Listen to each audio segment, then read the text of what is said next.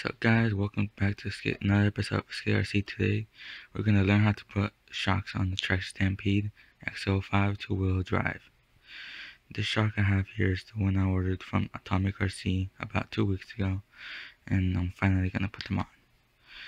Okay, the first thing you have to be careful is here on the tractor Stampede arm.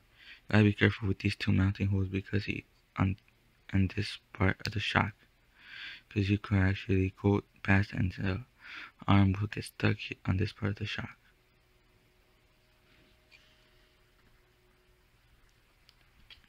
You might have some trouble at first, but just slip in. See, right there, it's on. Get the little screw, pass it through a hole, and learn how to put the shock right there.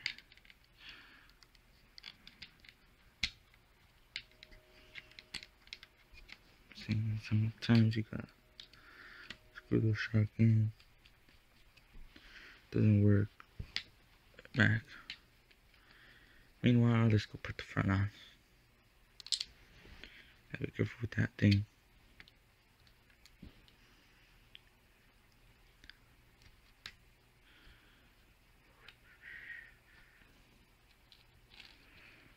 Okay, gotta find the right shocking. These shocks are full aluminum. The only one part that's not aluminum is the bottom part. Yeah, you can see I'm having trouble. Okay, we will come back right now. I'll show you how to put the rear ones right now. What's up guys? We're back, and now the front shocks are installed on the truck. You can see they were pretty easy to install, but with one hand it gets harder. As you guys can see also in the back here, I got the aluminum shock towers, and also from Atomic RC, and anybody out there that knows where I could get aluminum body mounts, please leave them in the comment section. Now we're gonna move to rear side to put the shocks on. Guys, you can see it seems much easier in the back.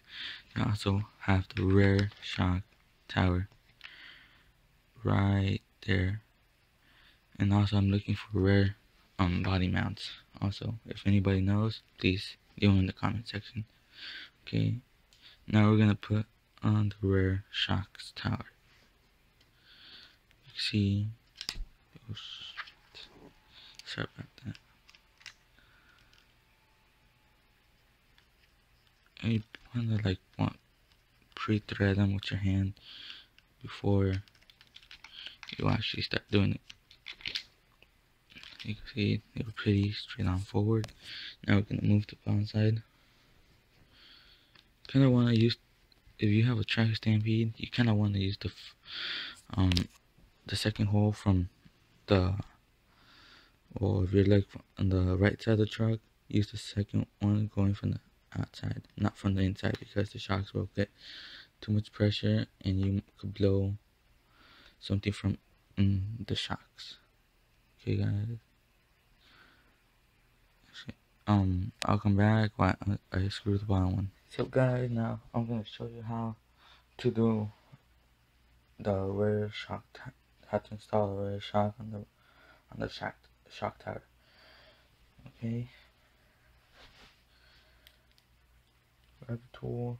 I have to use both hands for this. Okay, yeah, on my other bit,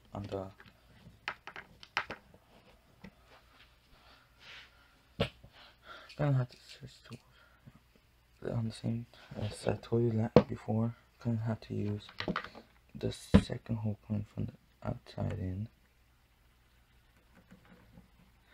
Gonna have to pre-thread the hole because it kind of went stock form. I mean stock form. Take some time.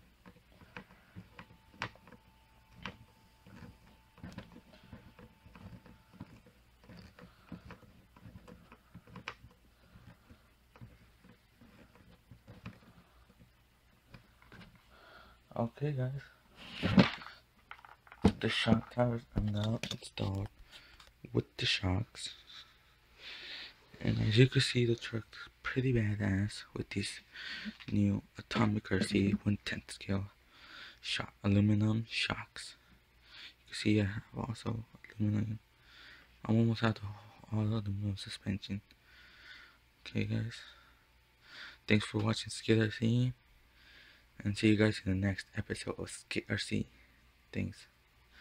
And please remember to like and subscribe. Thanks.